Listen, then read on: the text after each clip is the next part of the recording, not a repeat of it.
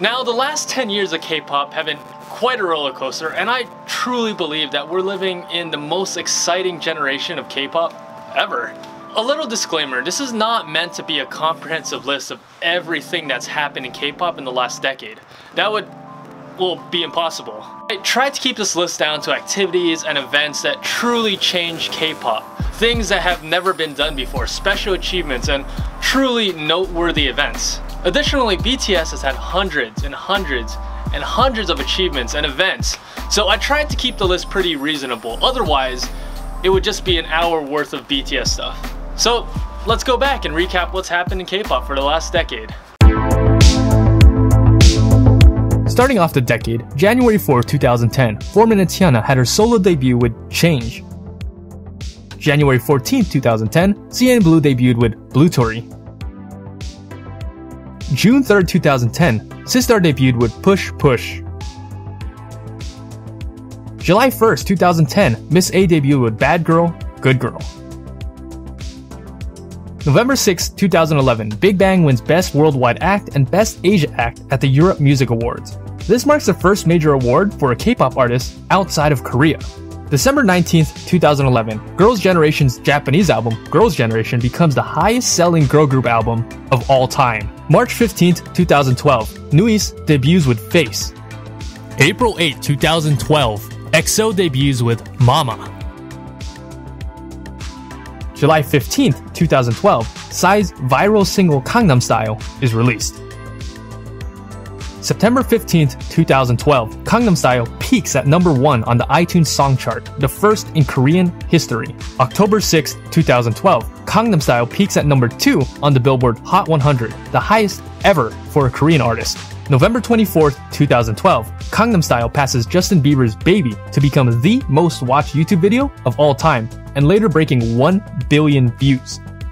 January 6, 2013, Kara becomes the first female foreign act to perform a Tokyo Dome show. January 19, 2013, Girls' Generation's I Got a Boy hits number 1 on the Billboard World Charts, the highest ever for a girl group.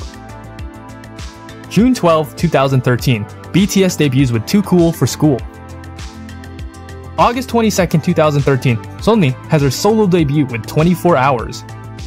November 10, 2013, All K-pop publishes unauthorized photos of Ailey, starting a controversial scandal on All K-pop's part. December 29, 2013, SBS releases a collaboration friendship project for charity with a song entitled You Are a Miracle.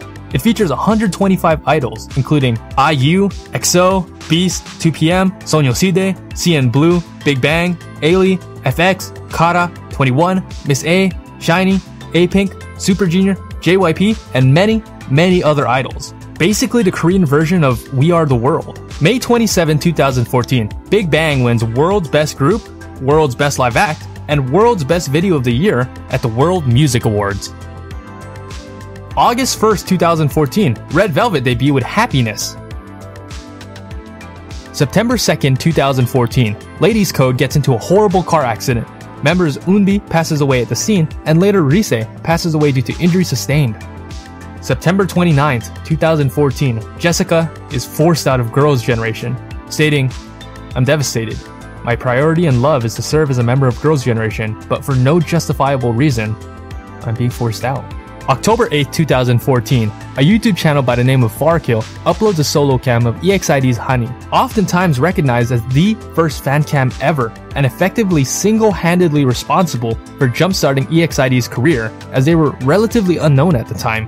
The fan cam is currently sitting at 30 million views. January 15, 2015, GFriend debuts with Glass Bead. April 25, 2015, Big Bang starts their Made World Tour, the biggest Korean concert tour of all time and the biggest US concert tour made by a Korean artist. 66 shows in 15 countries. May 26, 2015, 17 debuts with Adore You. August 6, 2015, Sully officially leaves FX due to mental exhaustion. October 6, 2015, Taeyeon has her solo debut with I. October 20th, 2015, Twice debut with Like Ooh-Ah after winning the survival show 16. January 15, 2016, Kara disbands after almost 9 years.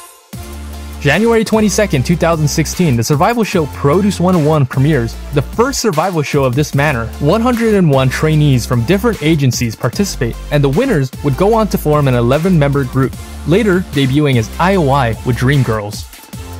April 15, 2016, NCT U debuts with 7th Sense. April 17, 2016, Epic High performs at Coachella, the first K-pop group to ever perform on the stage. August 8, 2016, Blackpink debuts with Boombayah and Whistle. October 5, 2016, Heejin debuts as the start of Luna's never-done-before 2-year debut project. October 25, 2016, 21 disbands after only 7 years. January 29, 2017, IOI disbands after 1 year. May 21, 2017, BTS wins Best Social Artist at Billboard Music Awards. June 4, 2017, Sistar disbands after 7 years. June 6, 2017, Chungha has her solo debut with Why Don't You Know. August 7, 2017, 101 debuts with Energetic. November 19, 2017, BTS perform at the AMAs, making their US debut and also the first K-pop act to ever perform at a major US award show. December 18th, 2017, Chinese Jeongyeon passes away. December 27, 2017, Miss A disbands after only 7 years. February 11, 2018, Girls' Generation Sohyun performs with North Korea's Samjeon Orchestra in a pro-unification concert. February 24, 2018, EXO and CL perform at the Korean Winter Olympics. April 1, 2018, Red Velvet performs for Kim Jong-un in North Korea for a pro-unification concert. May 27, 2018, BTS earns their first #1 album on the Billboard 200 chart with Love Yourself, Tear, the first Korean artist in history to hit #1 on the Billboard 200. June 15, 2018, Produce 48 premieres as a joint project between Mnet and Japan's AKB48. Later, IZ*ONE would debut as the winners of the Survival series. August 20th, 2018, Luna debuts with Hi Hi, thus concluding the longest and most expensive debut project in history at $8.9 million. September 2nd, 2018, BTS earns their second #1 album on the Billboard 200 chart with Love Yourself, Answer. September 24th, 2018, RM of BTS speak at the UN as part of UNICEF's new campaign. November 5th, 2018, Twice releases Yes or Yes, afterwards becoming the top-selling girl group of all time. December 20th, 2018, Twice earns 11th Taesang, the most for a girl group of all time. January 27, 2019, 101 disbands after 1 year. January 28, 2019, the biggest scandal in Korean entertainment hits at the Burning Sun Club, involving many celebrities and idols and leading to the arrest of Jung Jun-young and Choi Jong-hoon. April 12, 2019, Blackpink becomes the first girl group to perform at Coachella.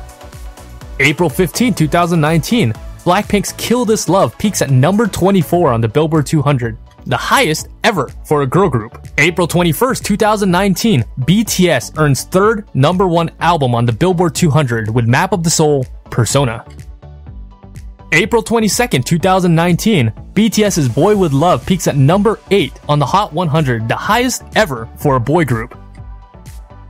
May 2nd, 2019, BTS's Map of the Soul Persona becomes the highest selling album in the world in 2019 over every Western artist, including Billie Eilish and Post Malone.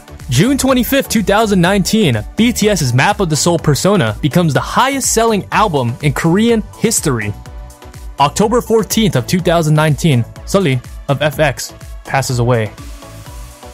November 7, 2019, An Jun-young admits to manipulating votes for Produce 48 and Produce X101, and later Produce 101 Season 1 and 2 were also found to be rigged. November 24, 2019, Guhara of Kara passes away. December 13, 2019, Luna's 365 hits #1 on the iTunes singles chart, becoming the first girl group in history to have a #1 single and #1 album on iTunes. December 27, 2019, the decade for K-pop comes to a close with a collaboration of 150 different artists.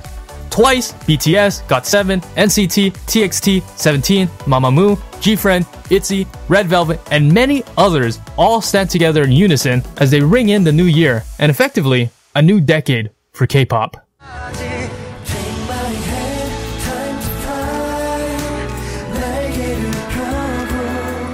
K-pop has achieved so much in the last decade. It's one of the fastest growing music industries in the whole entire world, and it's amazing to see its growth. It is truly a time to be alive. Hey guys, so today actually marks a special day. Today marks the year anniversary of this channel, The Asian Theory. Yay!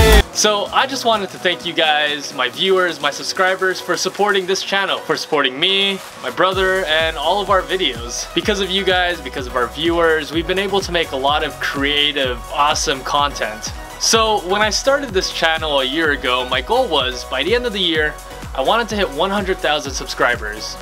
But, it looks like I might fall a bit short. That just means I need to work harder to create better and more creative content for you guys. So, thanks for everything. Here's to 1 year with The Asian Theory and hopefully many more.